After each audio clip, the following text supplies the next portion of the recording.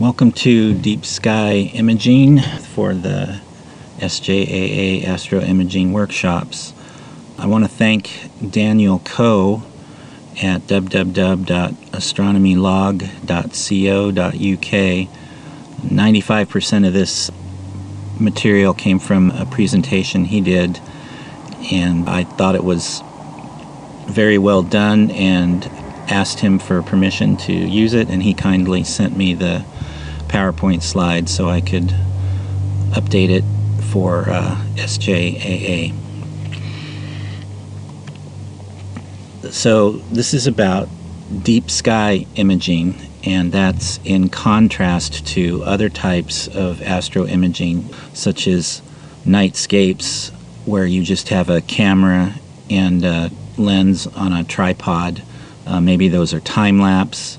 Maybe you have a tracking device versus a full-on telescope mount to track the stars. Other types are putting your camera and lens piggyback on a telescope mount to do maybe wide field. There's also planetary, where you're taking pictures of solar system objects like the moon and Jupiter and Saturn and whatnot. And those generally involve some type of video, whether it's a webcam, DSLR using live view or video, or an actual video camera on a telescope. And that's a very different approach compared to deep sky, because you're doing what's called lucky imaging, where you're trying to take as many frames as possible and then hoping that you'll get a few where Earth's atmosphere was clear over a given section of the object that you're imaging, and then you sort of stack all those up. And also planetary is different in that you typically have a lot of magnification, a high focal ratio. You're using Barlow's or maybe even eyepiece projection to get a lot of magnification. And again, that's very different from deep sky, where you're typically trying to get a low F ratio so you can have shorter exposures. Also, there's wide field. The setup for wide field, at least assuming a camera on a telescope, is very similar or the same as deep sky, but it's just that you have a wider field of view, so you're taking up a wider piece of the sky than zooming in, so to speak, on a nebula or something like you see here in the upper right. That's the Orion Nebula. So again, the focus is on deep sky, and that uses something called prime focus. So this is where you've got a DSLR or a CCD camera, and the telescope simply replaces the camera lens. Another way to look at it is if you've got a telescope and an eyepiece, the camera is replacing the eyepiece on the telescope. And that also means that the camera is going at what's called the prime focus of the telescope. The first place where the image comes to focus is the prime focus on the telescope. And again, as I mentioned, it probably means that you're shooting for a low focal ratio, maybe even using a focal reducer to both increase the field of view, but mainly to get a lower F ratio so that your exposures can be shorter. Two types of cameras that are typically used for deep sky: DSLRs and CCD imagers. And there's a couple examples of brands, Canon being probably the most popular for astrophotography and DSLRs. And there's a whole range of prices and features on CCD cameras that you can choose from as well. So if we look at what are the differences between a DSLR and CCD camera, DSLRs are typically less expensive.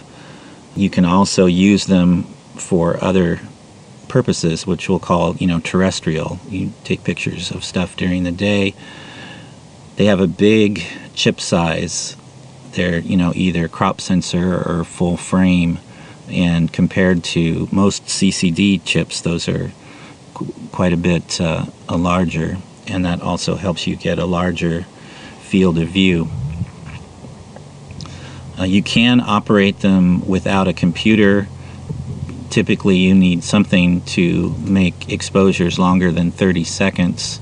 So you probably need an intervalometer if you're not going to use a computer, which is just a device that plugs into the remote shutter jack and in bulb modes holds the shutter open for longer than 30 seconds. You get a color image in a single shot, which is both an advantage and a disadvantage. It's simple, you've got color.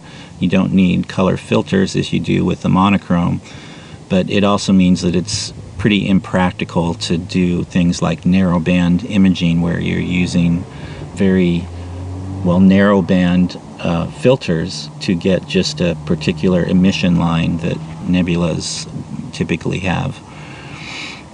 Because the DSLR already has a color filter, it has what's called a Bayer matrix.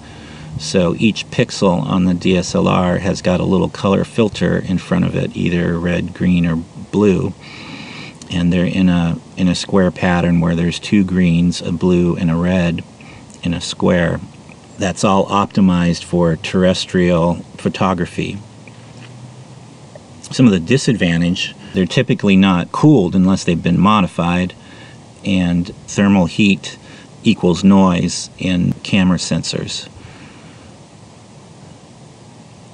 They have a limited sensitivity because they have an infrared blocking filter. If you just took a CMOS sensor by itself, which is what's used in DSLRs, they're more sensitive in the red and IR end of the spectrum than they are in the green and the blue.